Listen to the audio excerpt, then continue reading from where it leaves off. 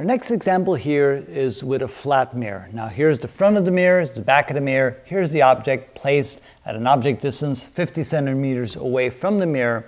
So where will the image appear? What will be the magnification? Will it be upright or inverted, so forth?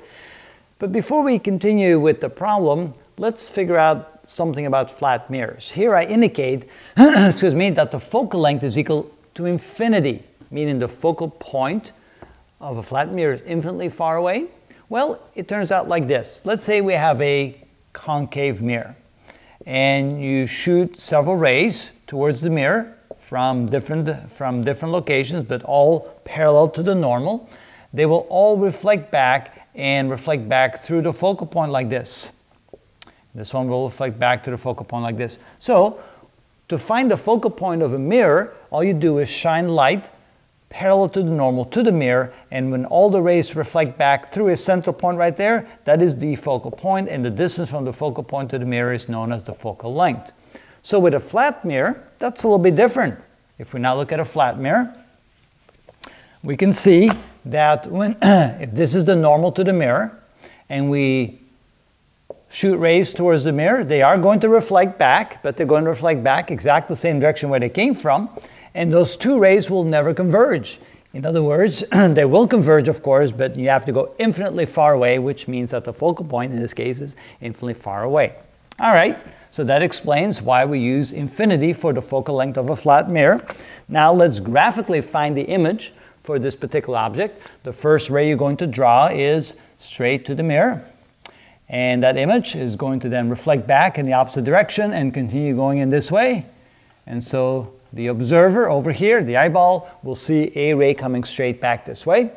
The second ray we're going to draw is now a little bit different. Normally, we draw the ray through the focal point, but since there's no focal point here, or at least the focal point is infinitely far away, what we do instead is draw a ray from here to the mirror right there at the point where the normal hits the mirror. And of course, knowing the reflection laws of mirrors, the angle of incidence, theta sub I, is equal to the angle of reflection, and this ray will be reflected in this direction right there. So this is the reflected ray, and that's ray number 2.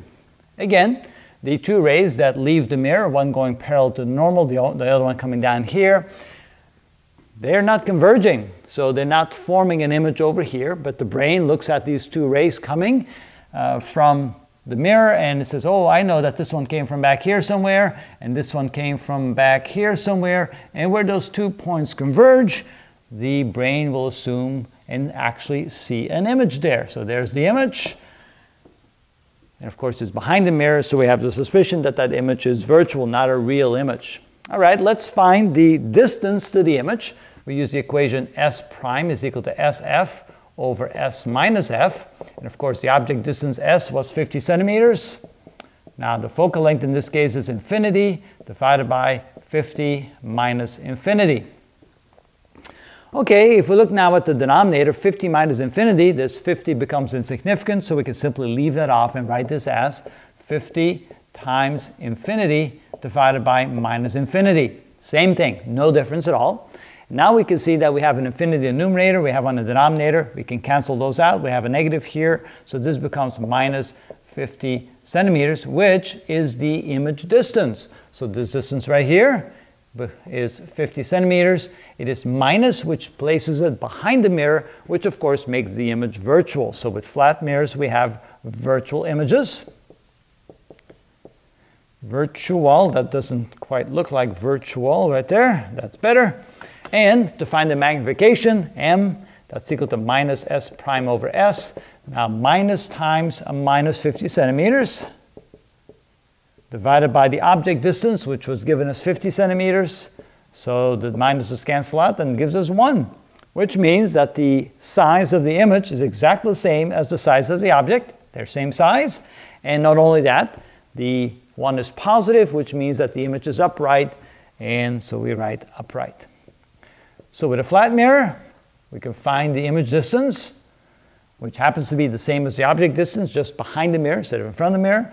We know that the image is virtual, we know that the magnification is 1, and we know that the image is upright. And that's how you work with flat mirrors.